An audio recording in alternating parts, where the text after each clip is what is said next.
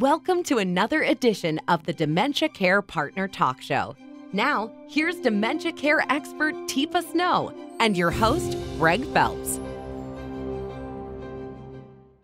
Hello and welcome to the Dementia Care Partners podcast series brought to you by Positive Approach to Care.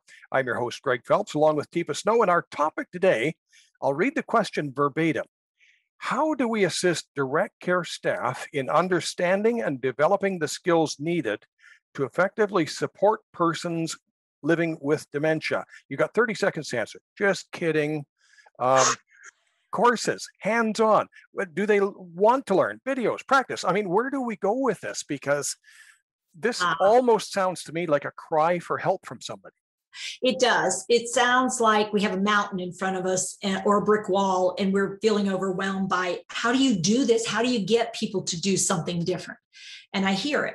So what I'd say is, first, we have to be curious. And that's the hard part, is really staying curious, because what I got to figure out is it, okay, so where is the challenge? Is it that these individuals are unaware of what happens when people develop dementia?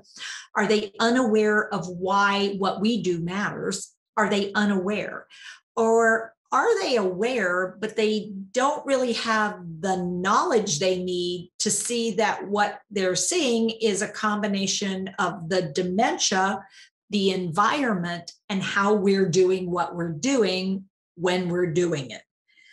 I mean, and that is a big step from just being aware of dementia and that what I do matters to now I'm bringing in the environment and the time and the person's dementia and the task. So now I'm looking for how knowledgeable are they? And then maybe if they are knowledgeable, they get all that, then do they have the skill to do this? Because you can know something and not necessarily be able to do the thing you know. I mean, I know a lot about, let's say soccer, but you're not going to see me out in the field kicking a ball or making a goal or making a block or anything else, or even refereeing, because I don't have any skill. But I'll yell. I mean, I know how to do that. I don't know. Yeah, I could be a cheerleader, or I could be the guy that yells at the rep or yells at the players. And, that's not as helpful as you think it is. It's just sort of like we're being watched. And I don't think they know what they're doing. They're just cheering or they're yelling at us. So that skill development is probably one of the biggest barriers to getting a change in what I would say competence and confidence. So now let's take a step back. So if you can't see the difference between dementia and not dementia because you're unaware, then maybe the very first thing you need to do is just even look at videos on the content of normal or not normal. And like, how do you know the difference? And then maybe it's starting to look at some of the symptoms of dementia and how can you do something different with those symptoms? And just sort of, okay, so people living with dementia have a more and more limited visual field. And then ask the question. So I'll ask you, Greg. So if the person can only see what you can see with binoculars, and you had binoculars on, and I walked up to the side of you and tried to put a spoon of something in your mouth, what do you think your reaction would be if you had binoculars on and suddenly somebody started to put something in your mouth? Well, I'm kind of thinking the next sound you would hear would be the spoon clattering on the floor. Yeah, you're liable to react to that. Oh, yeah. So, yep. Yeah, I'm wondering what would happen if the person went way out in front of you and got where the binoculars were looking and went, hey, and then showed you a spoon. Well, then I might be interested. Then you might be interested. So now let's take that new knowledge you have and I'll put you in binoculars and I'll do the two different things we just talked about. And now I want you to be me and I'll be the person in binoculars. And then we're going to do it a few times now, which one are we going to repeat the most often, do you think, Greg? Which one do we want to repeat most often? Probably that one, the getting in front and showing people I need to have the experience. You've got the experience because you've been doing this for 2-3 years, haven't you? Yeah. So we want to have them try it out. It's called drilling until it becomes something that they don't have to think so hard about. And then we want to put it into their daily practice. So like, okay, let's try it with so-and-so. Oh, with so-and-so. Oh, okay. Well, now where are they sitting? Oh yeah, well, I can't get that far in front of them. They're sort of turned toward the wall. And it's like, okay, so how would you get their attention? Knock, knock. Hey, hey. And then, so this is where getting it to that place. So Greg, how long do you think this probably takes? Well, any habit takes some time to develop. So I'm thinking that I'm going to have to work on it more than 5 minutes today to get it to stick in my brain. Yeah. So, but here's the trick. If you do work on it a solid 5 minutes and you really do focus on it for 5 minutes, if you do that for 6 to 8 weeks and we stay steady on that, guess what you'll be doing by the end of 6 to 8 weeks? Probably going, hey. You sure enough will. And it won't be it'll be, hey, if you follow my lead, but you can develop your own word. Now, to actually change a community though, now this gets tricky. Well, and the one thing that I didn't mention was that this question came just before COVID was really acknowledged as having an impact on all these facilities. So now we take all of this training and now we've gone into survival mode.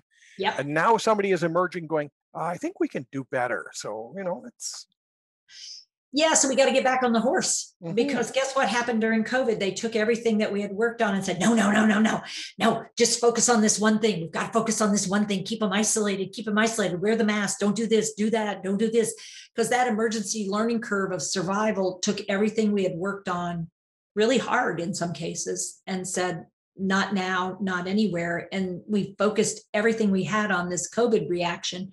And now we're going back and going, and now we have a lot of people who need help. What were we doing before? And we got to go back. And what I'm going to tell you is if we stay focused and we build this, if we're going to build an entire community that does it, we're talking about 2 to 5 years of focused effort. And people don't pay attention that long, but that's what it's going to take. So Teepa, in the old days, you used to travel all over the universe, giving courses along with a phalanx of other people and out there doing things.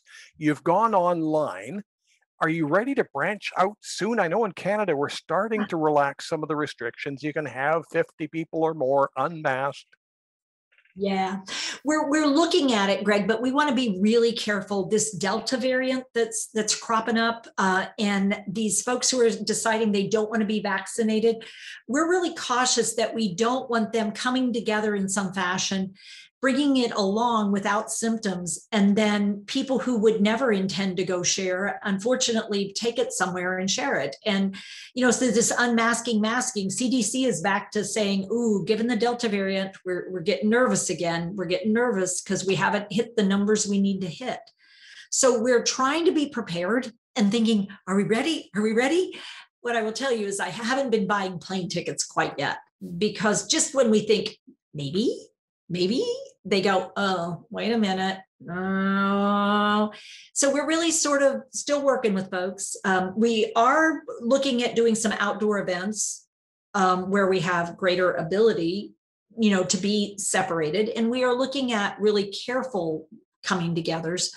But we are trying to be cautious because we don't want to be the cause of something. On the bright side, you have adapted to doing online. We have, and we can help people who are together because they're in a pod, they're in a community, and they're spending a lot of time together. We can help them while they get together, and we can be on our end. We have some groups that are together.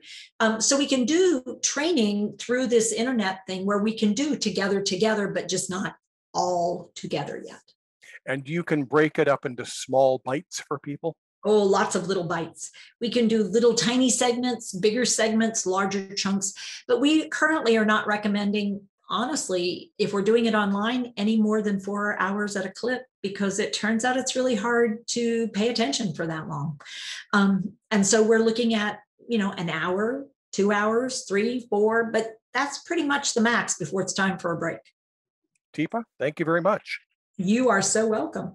You've been listening to the Dementia Care Partners podcast, brought to you by Positive Approach to Care. If you'd like more information relating to dementia, look up teepasnow.com.